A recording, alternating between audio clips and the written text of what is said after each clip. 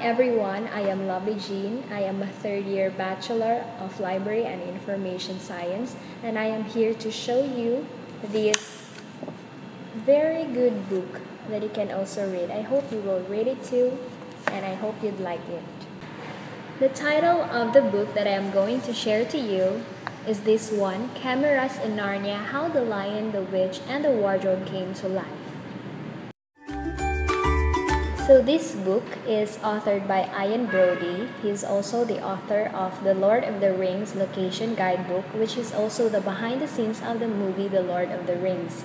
So this book is copyrighted on the year 2005 and it is published by HarperCollins Publishers. When you watch the movie Narnia, The Lion, the Witch, and the Wardrobe, have you asked yourself how did they came up to such a very good movie? How did they turn the book into that movie? How did they create the effects? How the creatures and the beasts came to life?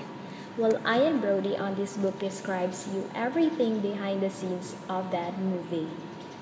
So using the stills from the movie, his photographs and interviews of the casts and the crew, Ian Brody, the author of this book, describes the journey from the book to the screen.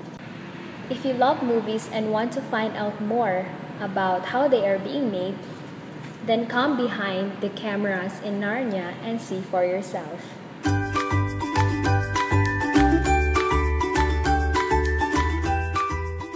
So I recommend this book to the one who's watching this video, and I hope you will check this for yourself since I know you are very curious of what are the behind the scenes of a movies.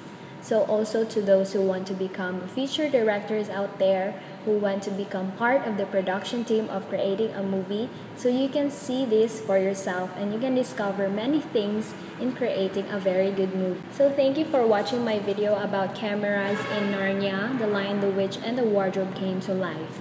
So I hope you'd see me again on my next review. Bye!